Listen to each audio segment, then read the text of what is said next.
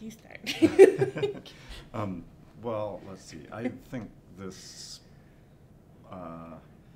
this play, once I was able to see it, I remember hearing about it for a while first and reading it. What really sealed the deal for me was when Erin Tripp and some other native actresses read the parts of Lita and Kutan and said, these are characters that I know, and these are voices that I understand, and they were just really hungry to do them. And that led to the production, and then there's something also about this play for you because of how personal it is. It felt like a great first play, and after that, there would be more, and they would come maybe more easily in some ways through experience or getting this one out of the way. Yeah. So.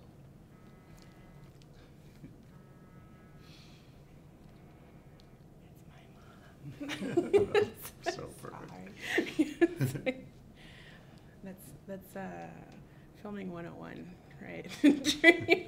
Turn your phone off. Mine will ring next. It would be your mom. Yeah, I know. Like, she knew I was just talking about her. Speaking of a play about my mom, for me, perseverance is what I know about theater, and a lot of that is because once we got done with the Alaska Native Playwright Project, there was a bunch of playwrights who were wanting to do more, and we didn't know what we were doing or what we would do really, but we had an idea to keep up the playwriting and figured we'd need something to write about and someone to perform and a space for that.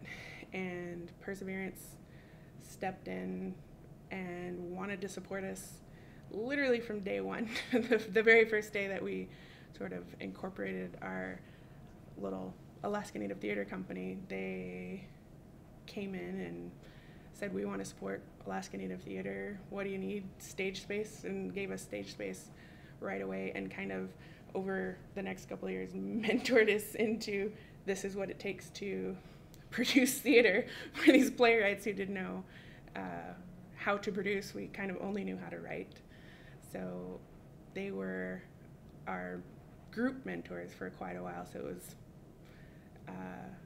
pretty natural once I was actually my play was in production to keep up that relationship. So